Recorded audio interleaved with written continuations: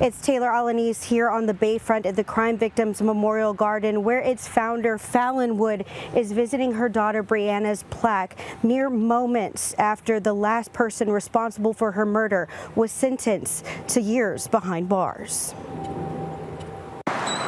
7 years. It's been 7 years since Breanna Wood's body was found at a home near Bluntzer in a box wrapped in plastic. And 7 years, Fallon Wood couldn't talk about what happened to her daughter.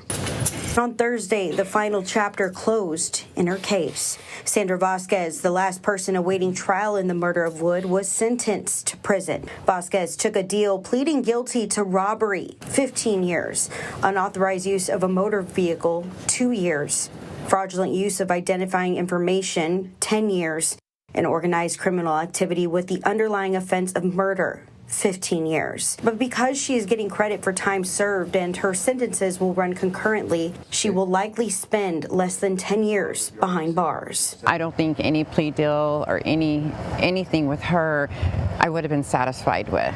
Someone like her, she doesn't deserve to be here. She's evil. In her victim impact statement to the court, Fallon faced Vasquez, telling her, "Out of all of them, you are the devil." Vasquez looking at Fallon in the eye with no emotion. In August, Vasquez's co-defendant Joseph Tejeda took a plea deal on murder, burglary with the intent of aggravated robbery, and assault on a public servant charges.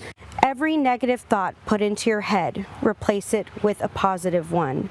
Breanna Wood's words, and also the words that her mom Fallon said today in court, talking about even though this horrible, tragic thing happened to her daughter, something positive came out of it, and that's this entire memorial garden, which she says she will continue to maintain and make sure no victim is ever forgotten.